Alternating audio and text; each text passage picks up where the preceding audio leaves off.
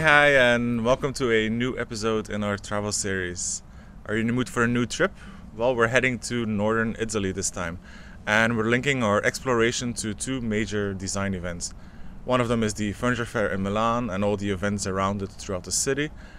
And the second is the Biennale of Architecture in Venice. So I'm very excited to show you. Join me and let's explore.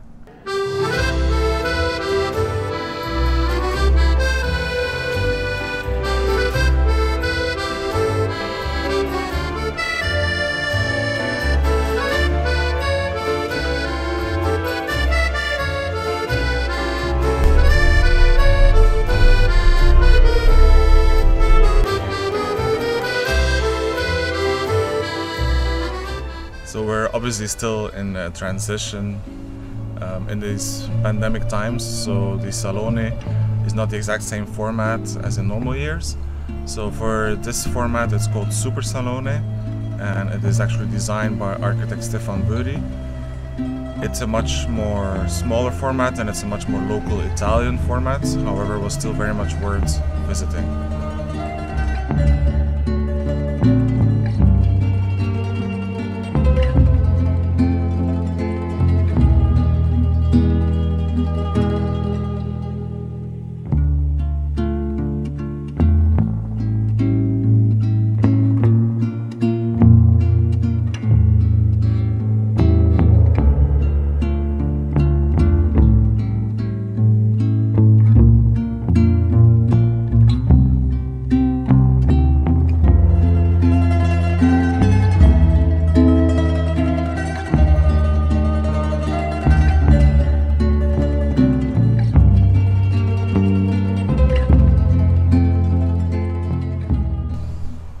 To me, what makes Milan Design Week so special, so unique, is actually fuori saloni, which means out of the fair. So it's a collection of all the events and all the showrooms that are opened, anything that's going on throughout the entire city. And that's really where you can find the most unique installations, most unique concepts.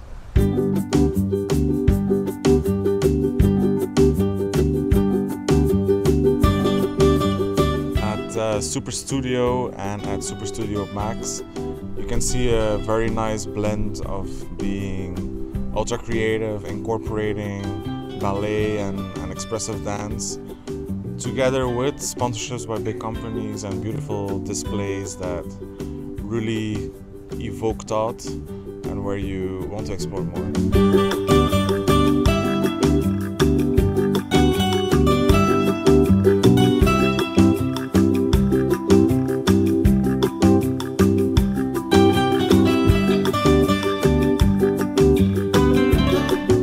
In one of these old palazzos you'll find Dior in what's actually their biggest presence ever at Milan Design Week, and they asked 17 designers and artists to reimagine their iconic medallion chair.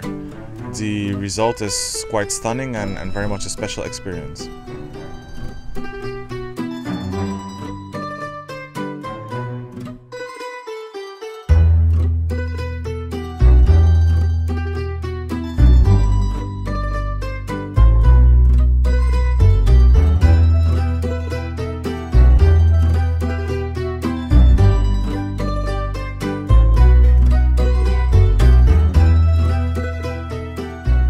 One of the installations that stood out probably most to me is the one by Dimorestudio, very well-known agency. Well, they created this past, present and future exposition in an apartment residential setting, walking you through the 30s and really showing many design concepts, many archives that have influenced them in their current projects.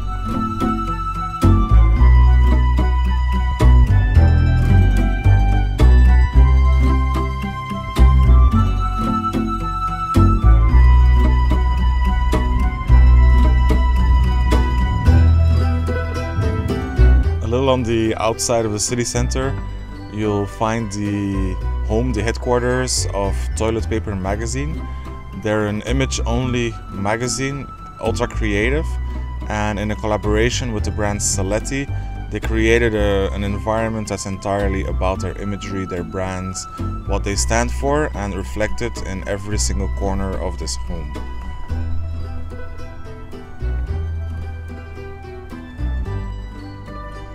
One of the really fun discoveries along long walks throughout the entire city was the installation by Mooi at a floral shop in the streets, and they displayed their hortensia armchair in a very unique setting. So it was very cute and actually made me smile a lot.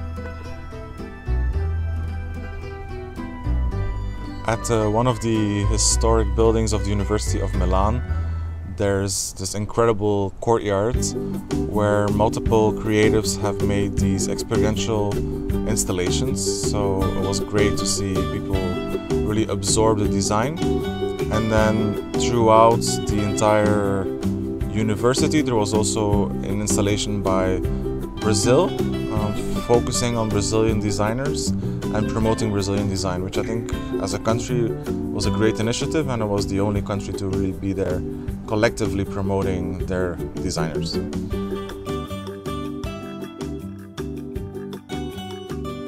What I always enjoy about these types of weeks, design weeks or design events, is discovering talent by students and just startup designers. So one of the districts that focuses heavily on that is the Isola Design District. And in an old textile factory, the Sassetti factory, there are so many different displays by young talent. So it's definitely something I very much enjoyed.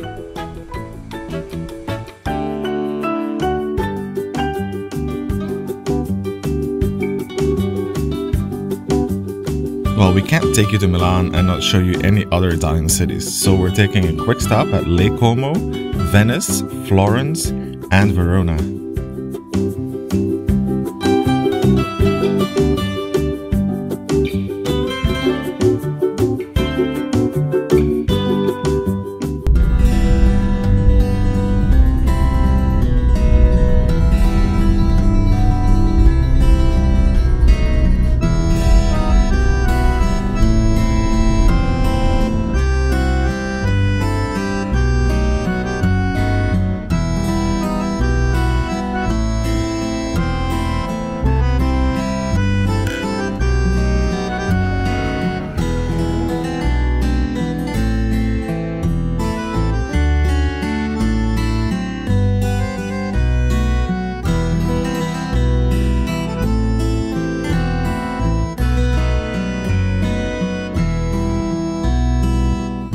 One of the other major events that's happening right now in our industry in Italy is the Biennale of Architecture, and the 2021 edition, which is happening in Venice, is all about the question, how will we live together? So different architects from all over the world are giving their interpretation and their ideas on that very important question.